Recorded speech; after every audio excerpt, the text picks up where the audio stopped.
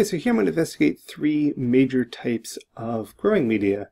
As often I get asked, well, which one's the best? And there's no direct answer to which one's the best, but there's a lot of people that use kind of three main types, or you may have your own.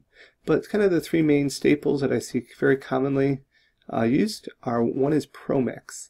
And this can be considered a standard mix for many growers. And certain grow shops will have bales of this all stacked on one another. It's a versatile mix that serves not only as a good standalone product, but it can provide a quality base to tweak for individual needs. It does have peat moss as its higher percentage, which is typically 65 to 75% of the total product here.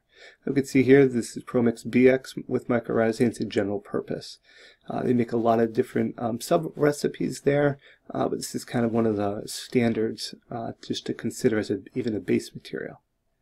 It's also Metromix or Sungro. There's many different blends for this. Some consider it to be confusing because of all the options, so it's important if you do find one that you like to get the tag and to know exactly what you get so that you're able to go through and repeat that. Gro Horticulture Canada now owns many other brands, so this is something else that's happening in the marketplace where one brand is going through and buying up other names that you might be familiar with. So for example, Farford, Sunshine Advanced, Black Gold, and Metromix are now all owned under Gro Horticulture Canada. Last one here is Happy Frog. Growers like this company for not only the growing media substrate, but also the nutrient charge that is typically added. It can also be pre-inoculated with beneficial soil microbes, as we can see listed here in propagules per gram for the mycorrhizae and the fungus. And then for bacteria, we see in CFU colony-forming units per gram listed here.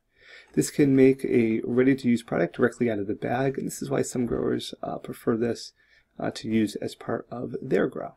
So those are just three examples there. Experiment, find something you like, and work with it. Is there a perfect growing mix? No. Find one that you can work with and one that you can modify and maybe use as a base material. And they all have their own little quirks. And keep in mind, watch the labels to make sure that the manufacturer doesn't change what's inside the bag, even if they call it by the same name.